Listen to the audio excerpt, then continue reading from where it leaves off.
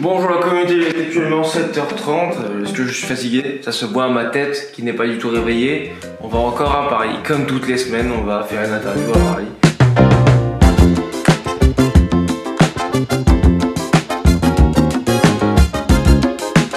Donc début de l'année 2020, voilà, j'ai commencé à préparer toute la stratégie de prospection pour démarcher les entreprises. J'avais réussi à obtenir des rendez-vous, notamment un rendez-vous qui a eu lieu le 17 mars, qui devait avoir lieu le 17 mars, donc jour du confinement. Donc, En vrai, quand t'es étudiant, c'est vraiment le meilleur moyen pour entreprendre n'importe quel projet, genre. Parce que tu n'as pas les problèmes de la vie d'adulte, d'avoir des enfants, d'être salarié d'une entreprise, bref, des problèmes que tu ne vis pas puisque tes parents t'aident au moins pour la moitié de tes charges. Pour le reste, tu peux travailler ou faire d'autres trucs. Bref, tu as encore un peu de liberté dans ce que tu fais et tu n'as pas trop de contraintes personnellement. Donc c'est vraiment le meilleur moyen pour entreprendre ou créer des projets, alors que c'est vrai que tu dis non, mais il faut que je me concentre sur mes études, il faut que j'ai mon diplôme. Certes, le diplôme c'est important, mais ça fait pas tout. Yo! Rentrez! Je sais pas quelle heure il doit être 14h30 et quelques. Je n'ai pas encore mangé, est-ce que j'ai faim? Oui! Est-ce qu'on va se nourrir? Oui! Mais avant, j'ai cours. Enfin, j'ai cours là à 15h.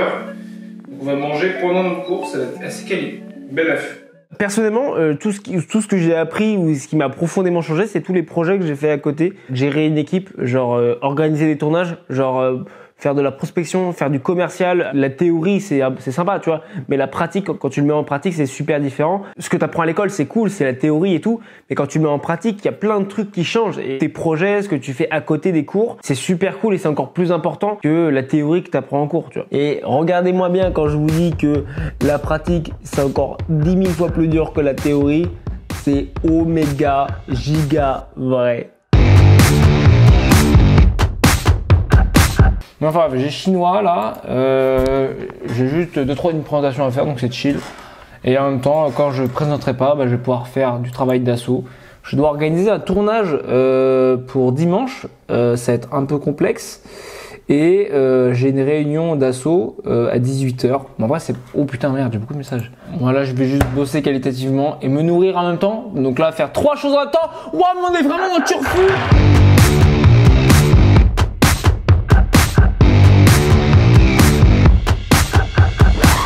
Du coup là, qu'est-ce que je vais faire?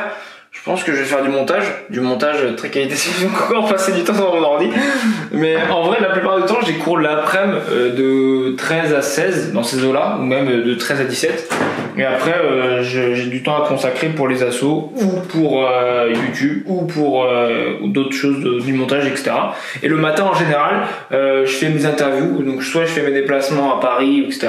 Et je rentre à 13h, etc. Soit tout simplement je fais mes interviews à Lille, tout simplement, et j'invite les gens chez moi sur cette chaise. Bon, elle est là-bas, mais bon, bref, t'as compris quoi. Mais en vrai, voilà, c'est comme ça que ça se passe la plupart du temps. Et en vrai, j'ai 15-20 heures de cours. Dans ces 15-20 heures de cours, j'ai 10 heures de projet de groupe ou j'ai juste de trucs à faire, pour tout seul, quoi. Et donc du coup, ça me laisse beaucoup de temps libre, tu vois. Donc ce temps-là, j'utilise en asso. C'est vrai que l'asso, ça me prend 5-7 heures semaine dans ces eaux-là. Un peu plus quand j'ai des tournages le week-end. Donc un tournage, ça peut durer 4 heures ou ça peut durer 2 jours. Donc ça dépend vraiment. Il y a des moments où c'est vrai, tu peux être tenté de dire je suis trop jeune, j'ai un peu peur, tu vois. Et c'est vrai, moi je me le dis tout le temps, j'ai trop peur de faire ci, j'ai trop peur de faire ça. Puis au bout d'un moment, j'ai peur, mais je fais quand même le truc, que ce soit d'envoyer un mail, que ce soit de tenter un projet, que ce soit de faire une pub, etc. Et la plupart du temps, ça marche. Certes, je vais me prendre un tose une fois sur 4, et les 3 fois sur 4 où j'ai une réponse positive, il se passe des trucs trop cool et très bizarres de temps en temps, truc tout con. Je suis allé pour une interview à Paris il y a pas longtemps, et le mec que j'ai interviewé m'a donné son livre et me l'a dédicacé, true fact. Donc vraiment c'est des barres, tu vois, c'est des trucs comme ça où tu te fais, si j'avais pas fait ça, je m'aurais pas arrivé ça, tu vois. C'est plein de petites anecdotes comme ça qui te forgent et qui sont 10 000 fois plus intéressants que les cours que tu vis et tout.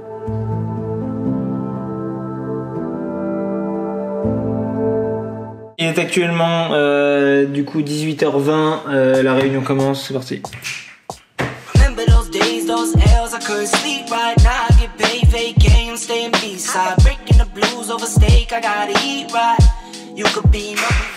Il est actuellement 19h30, c'est une fin de journée qualitative, c'est une fatigue extrême dans mon corps. Je vais manger, je vais me poser 15-10 minutes, puis après je vais faire du montage jusqu'à, je sais pas, 21h tranquillou. Et puis après, je vais dodo. Mais en vrai, bref, le chill va être présent après 21h, ça, je vais chiller. Je sais que c'est flippant, tu vois. Moi aussi, de temps en temps, j'ai peur quand j'envoie des mails ou quand je fais du commercial ou quand je fais une vidéo ou quand je crée un truc, c'est super flippant, tu vois. Mais je me dis, au moins, j'aurais pas de regrets, tu vois. Et juste, c'est trop bien de se coucher le soir et de se dire, putain, j'ai pas de regrets, j'ai envoyé ce mail, ça a marché, mon projet il est cool, il avance. Et même si ça foire, bah les couilles, j'ai aucun regret.